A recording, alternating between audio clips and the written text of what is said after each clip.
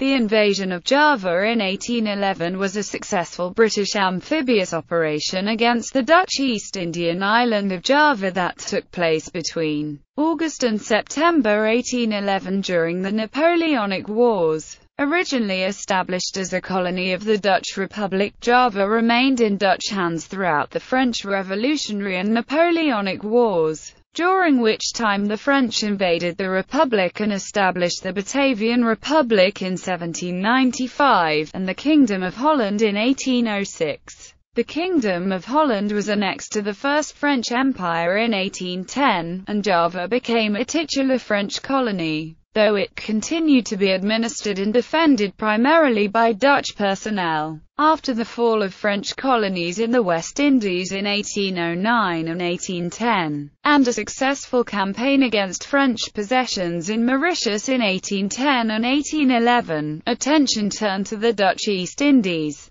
An expedition was dispatched from India in April 1811, while a small squadron of frigates was ordered to patrol off the island, raiding shipping and launching amphibious assaults against targets of opportunity. Troops were landed on the 4th of August, and by the 8th of August the undefended city of Batavia capitulated.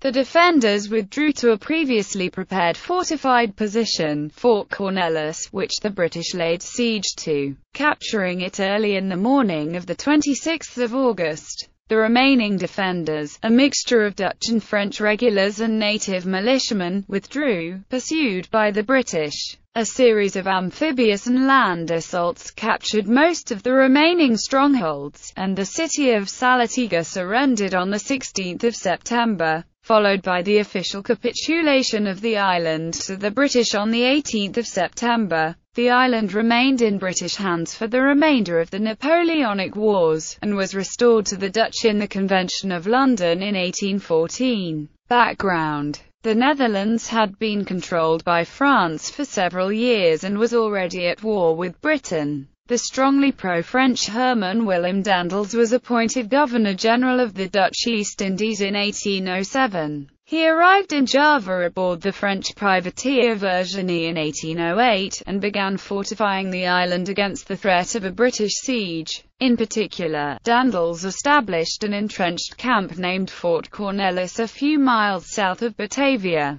He also improved the island's defenses by building new hospitals, barracks, arms factories and a new military college. In 1810, the Netherlands were formally annexed by France. As part of the resulting changes, Jan Willem Janssens was appointed personally by Napoleon Bonaparte to replace Daendels as Governor-General. Janssens had previously served as Governor-General of the Cape Colony, and had been forced to capitulate after being defeated by British forces at the Battle of Bleiauberg in 1806. He arrived in Java in April 1811 aboard the French frigates Mégus and Nympha and the corvette Sappho, accompanied by several hundred French troops and some senior French officers. The British had already occupied the Dutch East Indian possessions of Ambon and the Molucca Islands. They had also recently captured the French islands of Reunion Union and Mauritius in the Mauritius Campaign of 1809 to 1811. Stamford Raffles, an official of the British East India Company who had been forced to leave the Dutch settlement at Malacca when the Netherlands were annexed, suggested to Lord Minto, the Governor-General of India, that Java and the other Dutch possessions should be captured. With the large forces which had been made available to him for the Mauritius campaign, Minto enthusiastically adopted the suggestion, and even proposed to accompany the expedition himself. Naval raids. The Navy was active off the Javanese coastline before and during the expedition. On 23 May 1811 a party from HMS Sir Francis Drake attacked a flotilla of 14 Dutch gun vessels off Surabaya, capturing 9 of them. Merrick, in northwestern Java, was attacked and the fort defending the town largely demolished by a party from HMS Minden and HMS Leader on 30 July. On the same day HMS Procris attacked a squadron of 6 Dutch gunboats flying French colours, capturing 5 and destroying the 6th.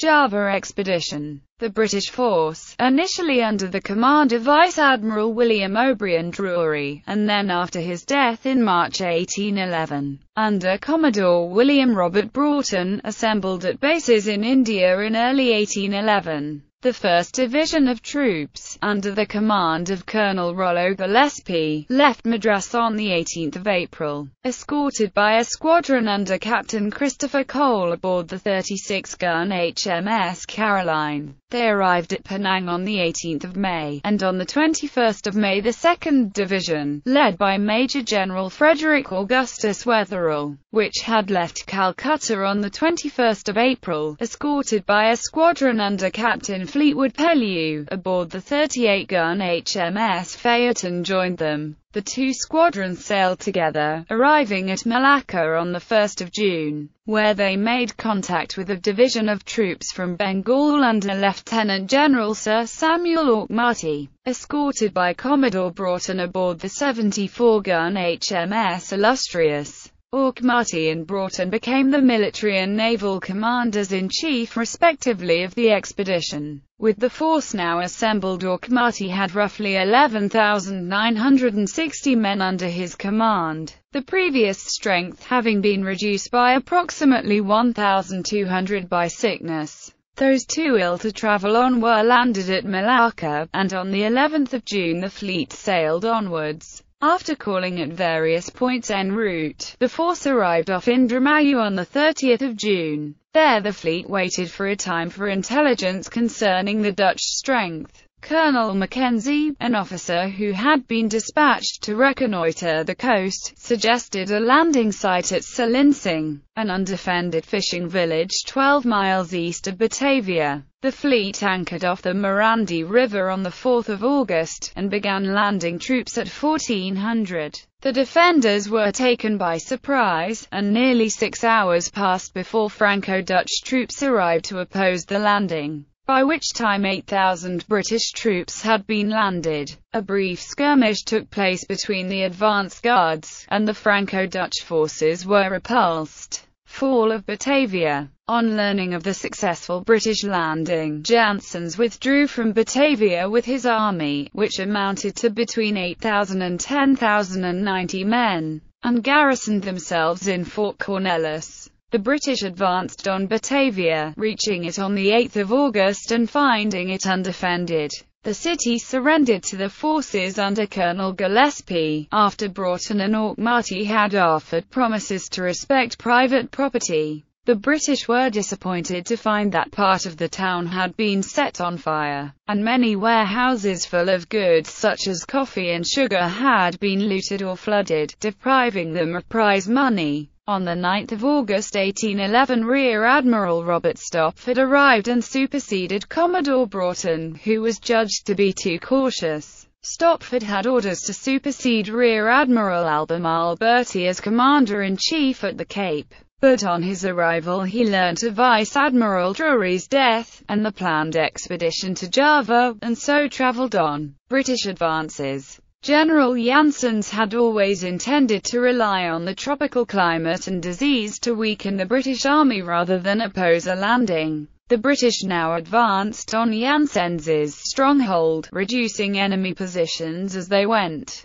The Dutch military and naval station at Weltevreden fell to the British after an attack on the 10th of August. British losses did not exceed 100, while the defenders lost over 300. In one skirmish, one of Janssens's French subordinates, General Alberti, was killed when he mistook some British troops in green uniforms for Dutch troops. Weltevreden was 6 miles from Fort Cornwallis, and on the 20th of August the British began preparing fortifications of their own, some 600 yards from the Franco-Dutch positions. Siege of Fort Cornwallis. Fort Cornwallis measured 1 mile in length by between 600 yards and 800 yards in breadth. 280 cannon were mounted on its walls and bastions. Its defenders were a mixed bag of Dutch, French and East Indies troops. Most of the locally raised East Indian troops were of doubtful loyalty and effectiveness, although there were some determined artillerymen from Celebes.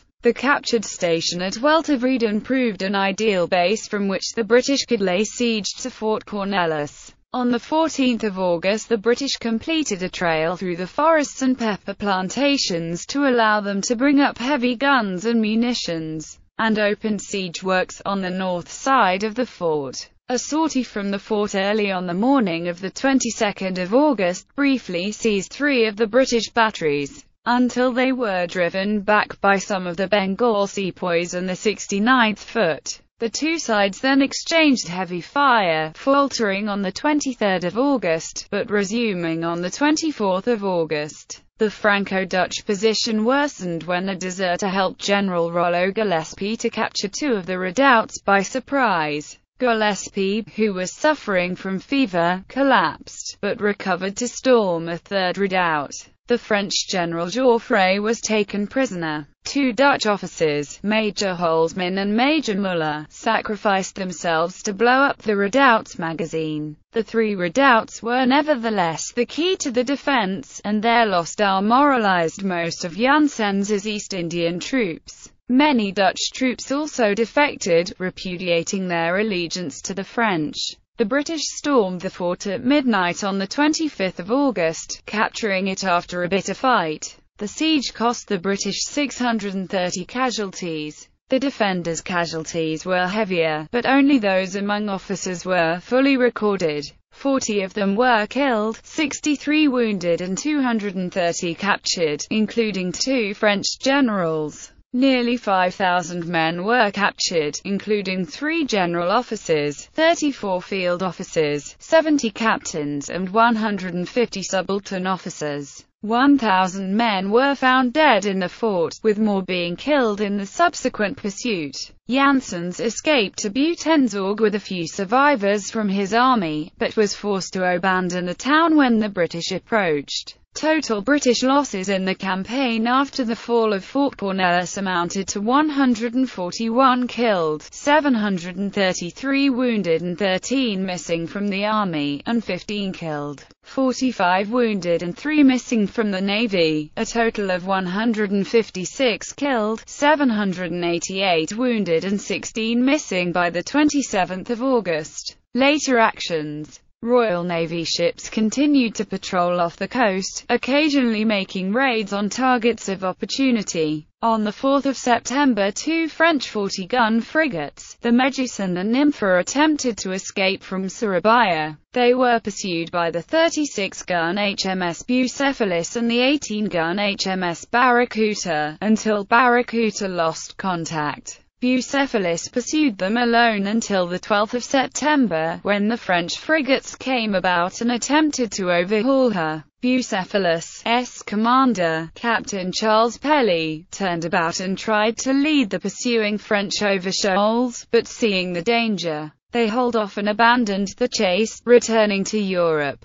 On 31st of August a force from the frigates HMS Hussar, HMS Phaeton and HMS Sir Francis Drake, and the sloop HMS Dasher captured the fort in town of Sumenep, on Madura Island, in the face of a large Dutch defending force. The rest of Madura and several surrounding islands placed themselves under the British soon afterwards. Suspecting Janssen to be in Cirebon, a force was landed there from HMS Lion, HMS Nissus, HMS President, HMS Phoebe and HMS Hesper on 4 September, causing the defenders to promptly surrender. General Jamal, a member of Janssens's staff, was captured in the fall of the town. The town and fort of Tagal surrendered on 12 September after HMS Nissus and HMS Phoebe arrived offshore. While the Navy took control of coastal towns, the Army pushed on into the interior of the island.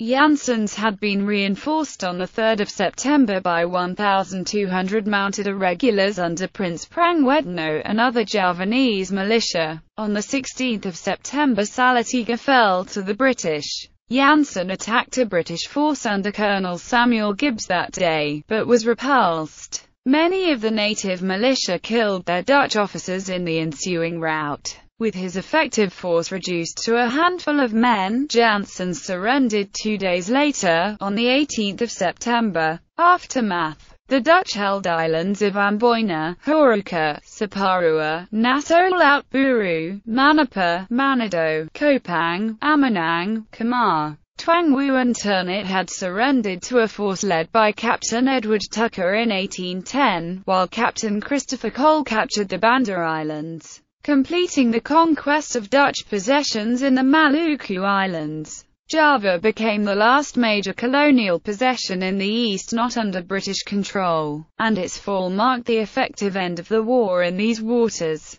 Stamford Raffles was appointed Lieutenant Governor of Java. He ended Dutch administrative methods, liberalized the system of land tenure, and extended trade. Britain returned Java and other East Indian possessions to the newly independent United Kingdom of the Netherlands under the terms of the Convention of London in 1814. One enduring legacy of the British occupation was the road rules, as the British had decreed that traffic should drive on the left, and this has endured in Indonesia to this day. British order of battle. Stopford's fleet on his arrival on 9 August to assume command of the expedition, consisted of the following ships, dispersed around the Javanese coast: